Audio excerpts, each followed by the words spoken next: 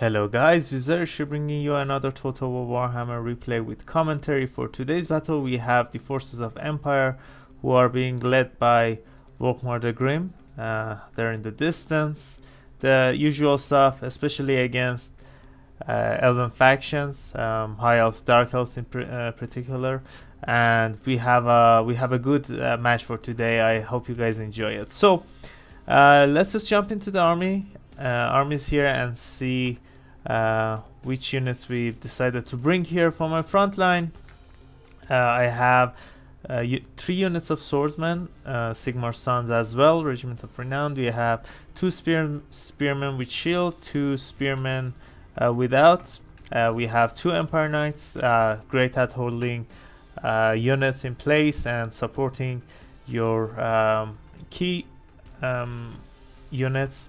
2 Pistoliers, another awesome unit, and the only units that are not awesome in the Empire faction are the State Troops. They're good, don't get me wrong, but they're not good against Dark Elves at least. For today I decided to bring 2 Demigryph Knights, the non-halberd variants, because these guys have shields and better stats, and with a bit of support from Warrior Priest, they're gonna do really well. For my caster, I have a low caster of life with Earthblood and Regrowth, the only things I could bring, and I think that's it. Did I miss anything? I just haven't talked about Volkmar's kit here. We have the usual stuff: Grand Soulfire, Grand Shield of Fate, Grand Hammer of Sigmar, Banishment, and Jade Griffin. So that's it for my army. For my opponent here, he has a really interesting army as well. I think it's a 90 unit stack if I'm not mistaken. Yeah, you'll see how it performs. A bit of spoiler, it does really good. So for the front line, we have 3 units of Bleak Swords, 2 units of Dread Spears in the flank, 5 units of Dark Shards, really strong, 2 Blackhawk Courses as well in the secondary line. We have 2 Cold Knights, one in left flank, the other one is on right, 2 Feral Manticores, and 2 Dark Riders with shield. So the mobility range units are missing, but we have a lot of stationary ones who have stronger weapon strength, missile strength.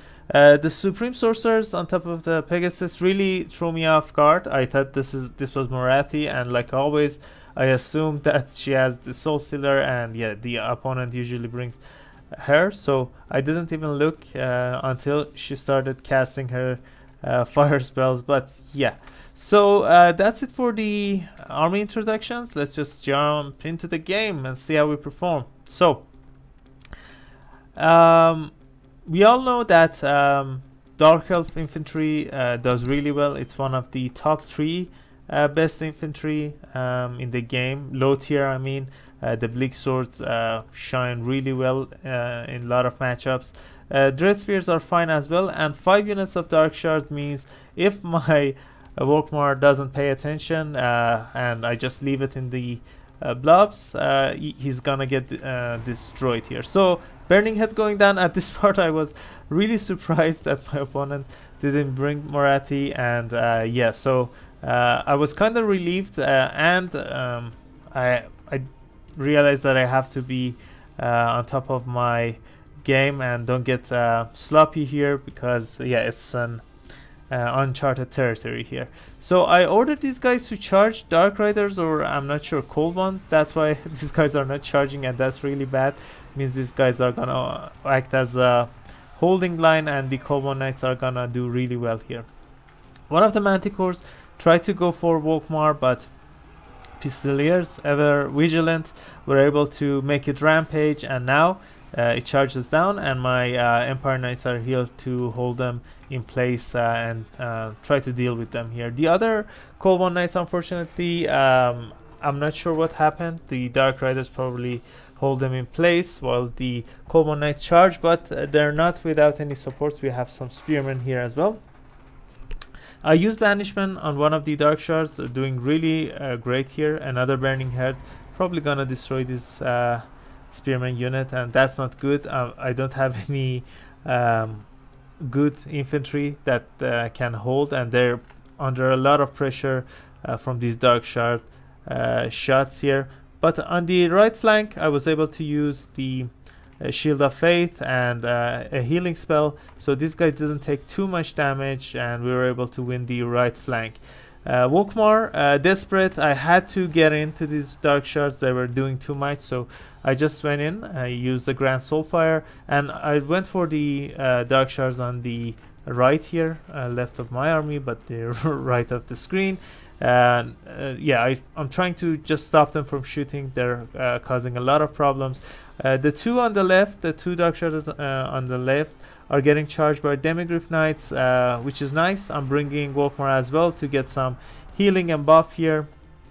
Jade Wizard spells are on cooldown, but I need them desperately here.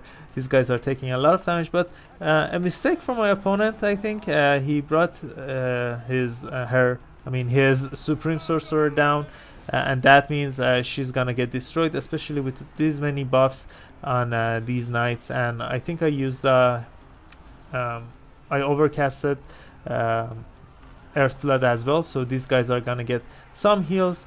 Some Dark Riders are coming to hold these guys in place while the Dark Shards do the damage. These guys are the damage dealers here. But let's take a overlook of the battlefield. Not many infantry remaining on the Empire side. There are a lot of Dark Elves though. We have some Dark Shards here, some Dread Spears here, and yeah, as I said, I was desperate to stop these Dark Shards from tearing apart everything that I have here. The only units that are important here are my Knights and Wokmar here, so I really need to be careful to not lose them needlessly. So at this part, I ordered my Knights to go to the right side, and I used the banishment on top of the Warrior Priest, doing a lot of damage there and causing a chain rout. And at this part, look at this, these guys have a lot of HP. They still have some balance of power there, but they got terror routed, which is nice, or I don't know, they chain routed, which is good for me. And yeah, so all of the Dark Elves now running away. I'm sending all of my units to chase them. Even Warrior Priest is chasing one. I ordered Jade Wizard to chase the other one. One unit of Manticore trying to fight Warrior Priest. I think he can win it, but I'm bringing some support. My opponent sees this, runs away. Some Dread Spears remaining here, some Empire Knights. I have to be careful not to get caught. I think I'm gonna move them in a minute there. We'll see. But yeah, that was a really good banishment, I guess, that caused a lot of chain routing there. And at this part, I'm just gonna change them with my Demigryph Knights. None of these guys can turn around and fight, especially if they're running away. Turning around is not probably gonna do much. So the only unit that is kind of healthy, but in a late stage of the battle, if you haven't been able to kill Wokmar, this is what's gonna happen. Full HP. Let's see the Grand Soulfire here. Yeah, they lost around 1.5 k HP there, and that's it. That's gonna break the opponent's army. So really fun battle here. The thing that usually happens against Dark Elves as Empire is that your front line is always gonna buckle. So yeah, I've seen some players bring Wokmar and Fire Wizard, which works. If you're not gonna bring Demigryph Knights, you can bring Knights of the Blazing Sun in their stead. And yeah, you have to just clean the infantry as soon as possible. And imagine me having Burning Head against these Dark Shards. I could have maybe surprised my opponent by killing two of them with a Burning Head.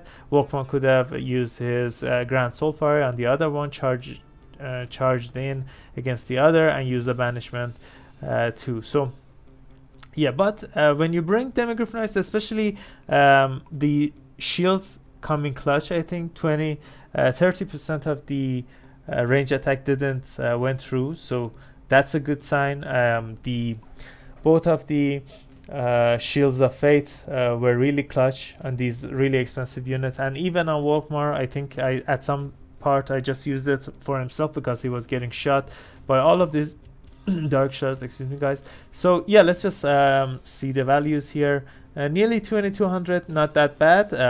Still had some HP. He went through all of his region as well. I think I used the Rigoroth as well, but yeah, what can you do? You usually bring the Warrior Priest for support, but I'm kind of surprised how low his damage value is, but it doesn't matter. The infantry probably got wrecked. Just one of them paid for themselves. The knights did fine. I mean, they're just act as a wall there.